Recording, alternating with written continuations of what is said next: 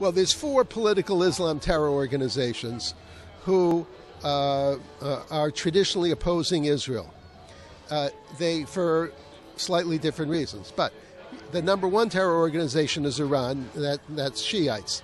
But the number 2 is Muslim Brotherhood, which is Sunnis, financed by Turkey and Qatar. So they're an equal problem to Iran. The 3rd terror organization is Al-Qaeda, ISIS, physical terrorists, and the 4th would be the Saudi Wahhabis, who are more of a cultural terror organization, who are actually beginning to flip. And I'd say they're a third of their way through the process of flipping, of trying to figure out how to join Western civilization. We should encourage that 4th terror organization to flip.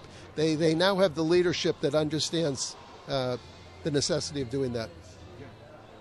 On a political note, so the Saudi Prince Salman came to America and put on a Reformation show, saying he's going to let women drive cars in exchange for $1 billion in American arms.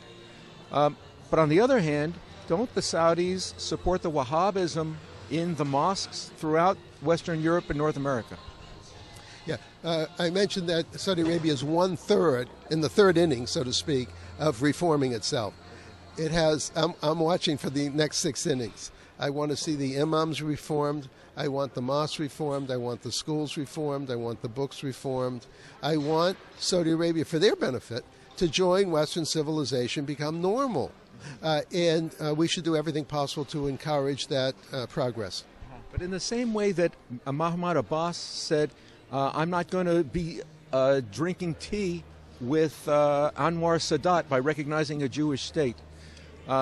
Aren't the Saudi royals in jeopardy? In fact, many of the monarchies in the Islamist countries, aren't they in jeopardy of modernizing, whether it be recognizing Israel or accepting America as an ally?